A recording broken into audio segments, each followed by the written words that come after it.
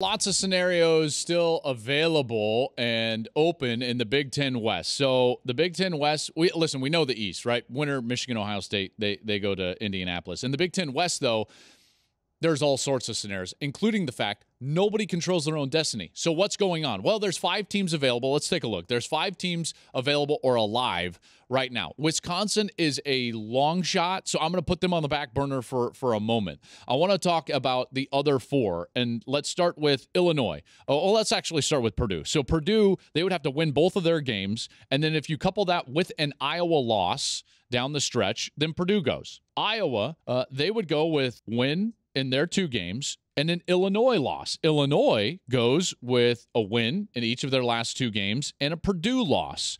Then Minnesota, they would have to win both of their remaining 2 games and have Illinois and Purdue both lose a game. All hell has to break loose for Wisconsin, so that kind of goes by the wayside. So what's the most likely scenario? Well, then you have to look at the matchups. Let's just play this out in our head for a moment. Illinois has to go to Michigan this week. It's likely that Illinois loses that game, okay? Right? I mean, they're 18-point dogs in that game. So if they were to lose that game, then Iowa controls their own destiny, because remember, Iowa is reliant on an Illinois loss. So then Iowa would have to win their remaining 2 games in order to go to Indianapolis for the 2nd straight year. They would have to win at Minnesota and against Nebraska at home. Can their defense score enough points? Right? I mean, that's what it's come down to for Iowa. I don't know if I trust Iowa on the road at Minnesota. Which then, if Illinois and Iowa were both to lose, then guess who controls their own destiny? Purdue. And Purdue plays against Northwestern at home and at Indiana. I know that one of those is a rivalry of sorts.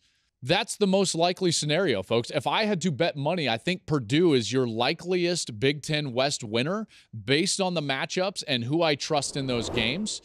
But I think it's likely going to land in the lap of Iowa first. They'll have the first right of refusal, because as soon as Illinois were to lose to Michigan, if they do, and we think that that's likely, Iowa controls their own destiny. And then Minnesota, again, they would just have to wait and see, win their games, and hope that Illinois loses to Michigan and that Purdue loses to either Northwestern or Indiana. Again, not likely. So your likeliest, I'm saying likely a lot, likeliest participant from the Big Ten West, Purdue or Iowa. All the scenarios boiled down to that.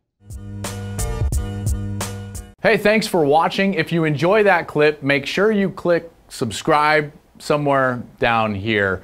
From game highlights to exclusive interviews and rankings, we've got everything you need as a college football fan right here, College Football on Fox.